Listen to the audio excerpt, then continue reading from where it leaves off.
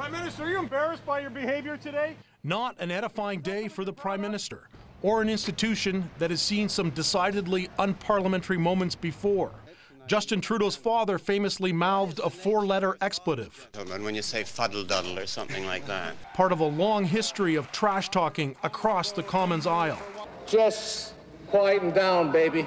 I'm not his baby, and I'm nobody's baby. A Liberal MP calling a Reform MP more than a slab of bacon talking there. I lost my temper. Justin Trudeau 4 years ago showing he's not shy about salty language.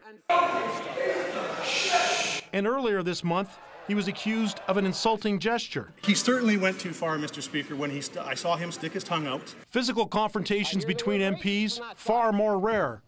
Do you have the fortitude or the gonads to stand up and come across here and say that to me, you son of a bitch? Come on.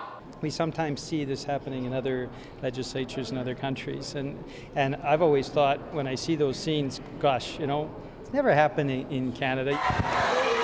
Just yesterday, when debate in South Africa's parliament descended into a brawl. Scenes more familiar in Taiwan or South Korea or Ukraine.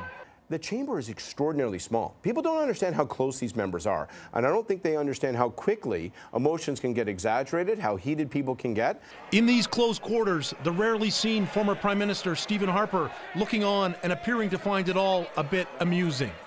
Justin Trudeau's youth and style has attracted media attention from around the world.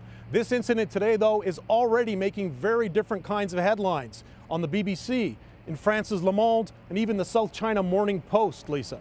All right, Glenn, it is definitely one for the books. Thanks for this tonight on Parliament Hill.